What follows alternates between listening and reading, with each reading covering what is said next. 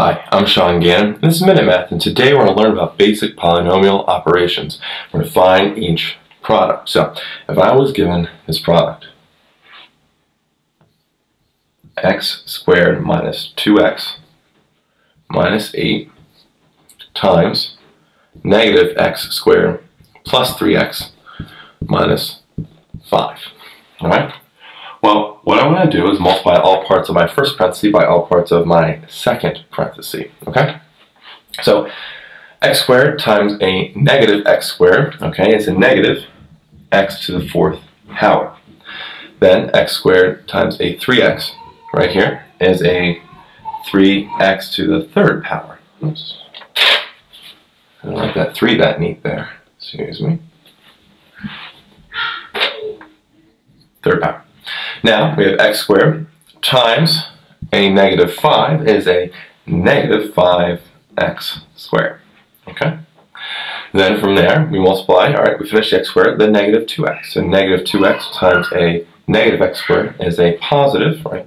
Positive 2x to the third power. Negative 2x times a 3x is a negative 5x squared, right? Negative 5x squared. Okay.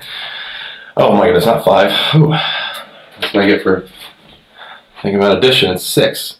Common thing. Can't believe I did that, but it's negative 6x squared.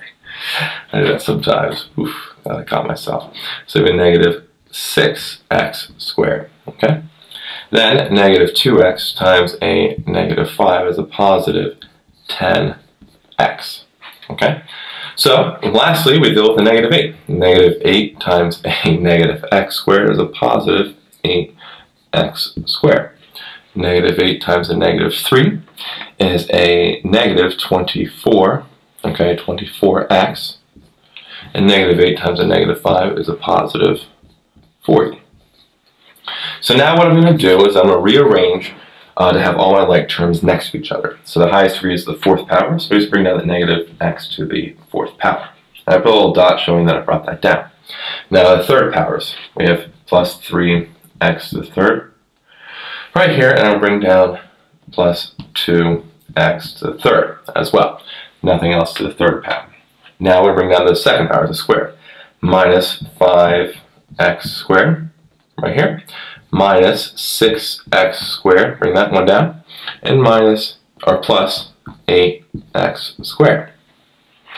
Then from there, we bring down our x's, so we have plus 10x, and then minus 24x, and then I'm going to bring down the plus 40.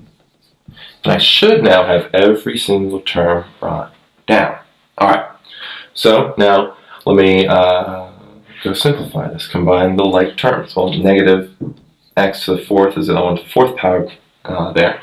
But the third powers, right? We have 3x squared and 2x to the third power. Well, we add those together, right? And that's fairly simple. 3x squared, and 3x to the third and 2x to the third power. That's a 5. That one's a 5. 5x to the third power.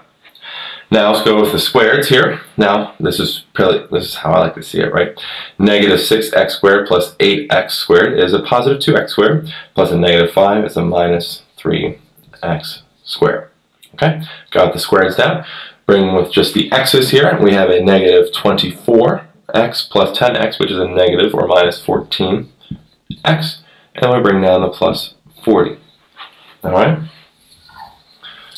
So now we have our final answer of negative x to the fourth plus 5x to the third minus 3x squared minus 14x plus 40. So quick recap. I was given x squared minus 2x minus 8 times negative x squared plus 3x minus 5. I multiplied all parts of my first parenthesis by all parts of my second parenthesis. Alright, and in doing that, I got this whole long thing. I then rearranged that the highest degrees first, and had like degrees, like terms next to each other, okay?